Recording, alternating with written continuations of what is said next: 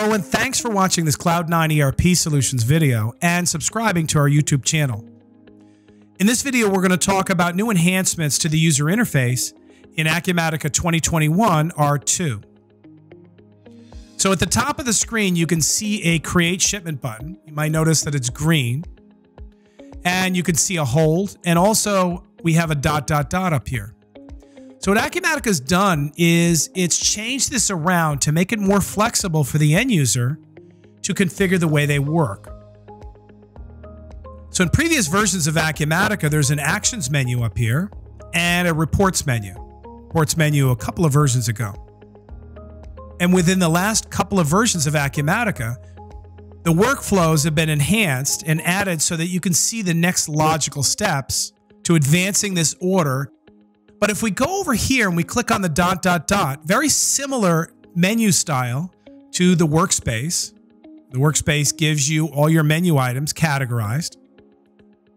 You can see all of the items that are in the Actions and previously the Reports menu.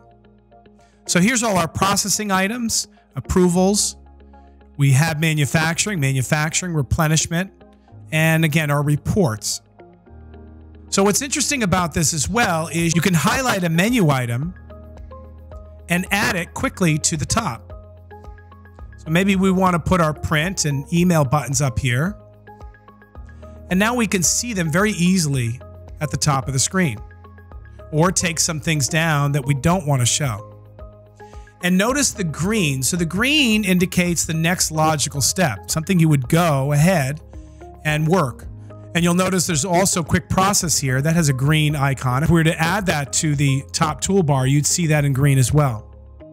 The colors indicate the next logical step, but also Acumatica has added yellow, and there's also possibilities for red.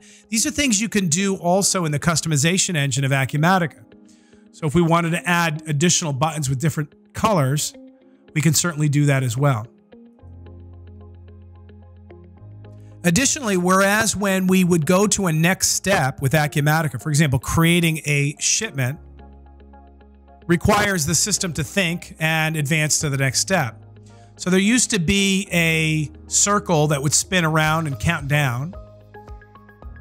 But now Acumatica's added that in the upper right-hand corner. After we click OK here, you'll see it up here very quickly. And moving ahead, if we click Confirm Shipment, again, you'll see this process bar showing what's been done and the net result of it. In this case, the operation was completed.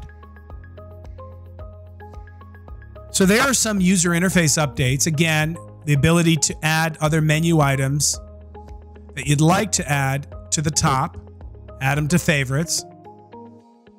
And this should make it easier for your end users to work with the system. There's a reason that Acumatica continues to win the Best Usability Award. Well, this is part of it. Acumatica keeps putting energy into the user interface and the navigation.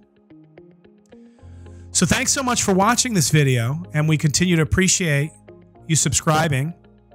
If you have any questions about this or any other feature in Acumatica, feel free to reach out to us. We'd love to hear from you. Thanks so much for watching, and have a great day.